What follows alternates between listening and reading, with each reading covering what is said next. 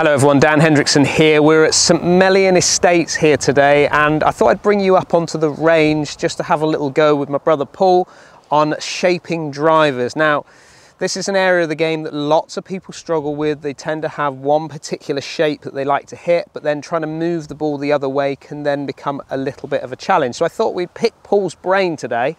Paul is probably one of the straightest drivers of the golf ball that I've ever played with. However, he can move it both ways depending on the shot that's kind of faced with him on the golf course. Now, it's a real golf experience, so this might not be the most textbook way of doing it, but it's just Paul's way of doing it, which might be able to help you with your game. If you are new to this channel and you like what you're seeing, please hit that subscribe button, give us a thumbs up, and please comment on this video. Let's head over to the range here at St Mellion, catch up with Paul and see how he moves that golf ball with his driver.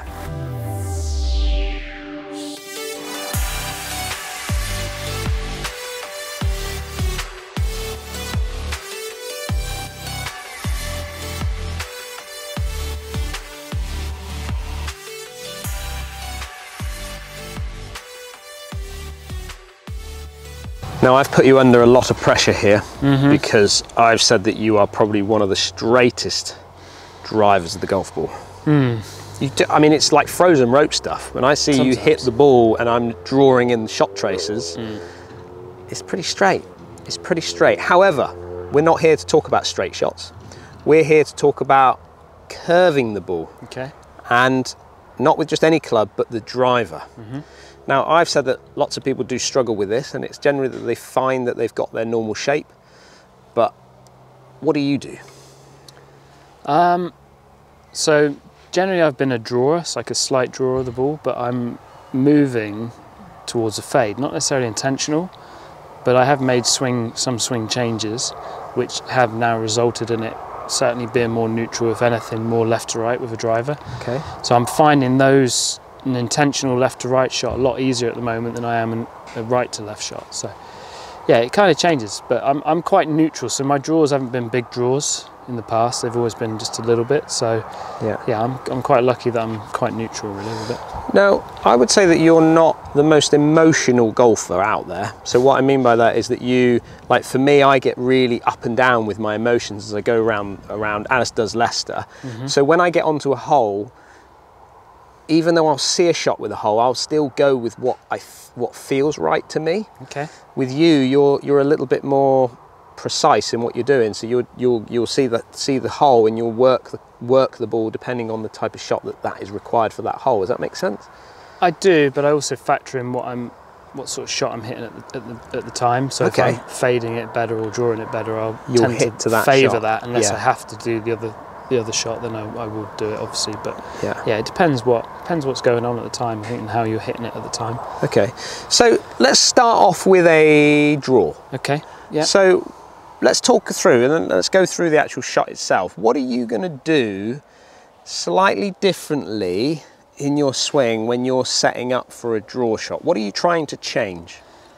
Two things you need to change to get the ball to curve, and that is the path and the face angle at impact. Okay. So to do the path, I just change my alignment. So where I'm aiming, my stance and my shoulders, etc.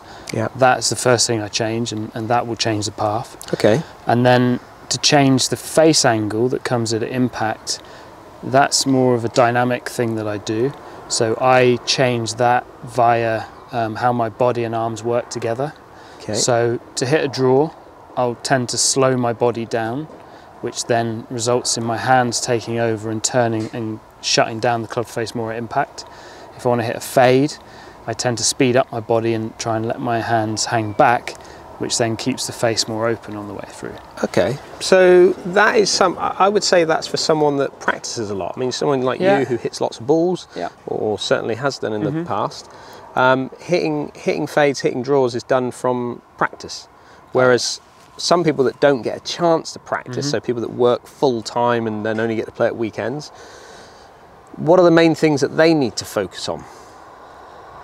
Well, they need to find what works for them. I mean, that's what works for me. That's not how everybody does it. A lot of people tend to preset the face angle, so they'll either grip it differently, or they'll hood the face or open the face address to try and compensate for that. But I've always found that if I hood it, I'll naturally try and open it on the way through. It's just an instinct of mine. So I found that's what works best for me. So, you know, I would just get out there, practice it, and find out, you know, go hit shaping some shots on the range, put a few obstacles in the way, hit around some trees or something, and just find out what works best for you. But the main focus is for a draw shot that we're trying to hit now, you're going to work the ball or work the club more into out with the path, with a club face. And I'm not actively trying to change the path. No. I'm not changing how my swing goes. I'm just changing my aim, which then is changing the path. If I keep my normal path, it's going to change that on the numbers.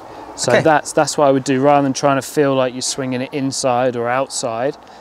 Just do your normal swing, but just change your path via your aim. Perfect. Right, talk us through it. Show us how you're going to do it then, Paul.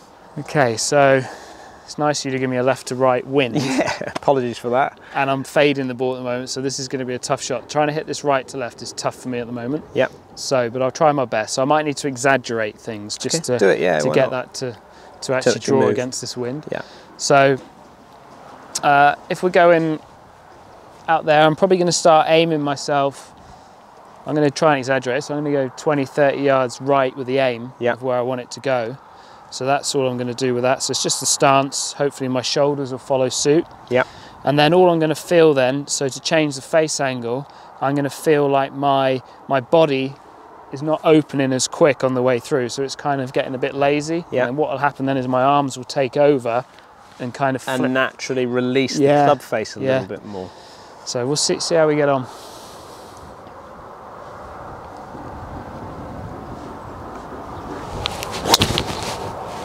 Yeah, perfect. Just a subtle draw. Yeah, there's a little bit of shape there. A little bit. Noticeably though, the ball flight came out a lot lower there. Is that's kind of, would you say that's kind of normal? It will do, because the club face is shutting down. So if you close it, it de-lofts it. Takes loft off the club. If you open it, it has loft. So that's why it's going to come out a bit lower for a draw. Okay. Definitely. Right, let's go for the fade shot then this time. Let's see what you can do slightly differently to hit that shot. So, so opposite, I'm going to aim myself, again, 20, 30 yards left of target. It depends how much you want it to curve. So the more you aim left, you know, in theory, then the path is going to move more out to in, so I'm going to aim this 20, 30 yards left, and then I'm just going to feel like my body really takes over and my arms are going to be a bit more lagging. Okay. So there's not as much release in the shot.